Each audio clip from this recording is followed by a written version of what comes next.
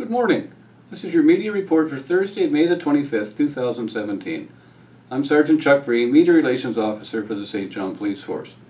During the last 24 hours, St. John Police have responded to 127 calls for service. We would like to hear from anyone that has any information concerning any of our calls or investigations. We can be reached at 506-648-3333 or at our email, police@stjohn.ca.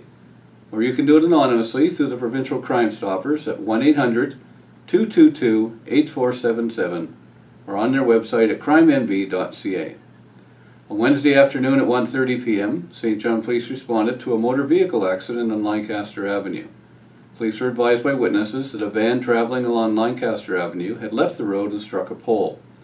The driver and lone occupant of the vehicle got out of the vehicle and ran away on foot. Officers searched the area for the driver but could not locate him. Further investigation revealed that the van had been stolen from a residence on Ludlow Street earlier in the day. This matter is under investigation by the St. John Police Major Crime Unit. On Wednesday evening at 6:30 p.m., St. John Police responded to a call of theft at the New Brunswick Liquor Store on Somerset Street. Staff advised officers that a male had come into the store, selected a number of items, placed them in a bag he had brought into the store with him, and then left the store without paying. Officers viewed store security video and were able to identify the suspect. At 7 p.m., officers located a male matching the suspect's description and as a result arrested a 24-year-old male for theft. Further investigation revealed that the male was on 2 separate court orders for previous thefts, which stated that he was to keep the peace and be a good behavior.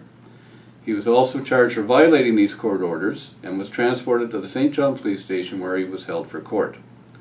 This will conclude the media report for Thursday, May the 25th, 2017. Have a great day, and remember, let's be careful out there.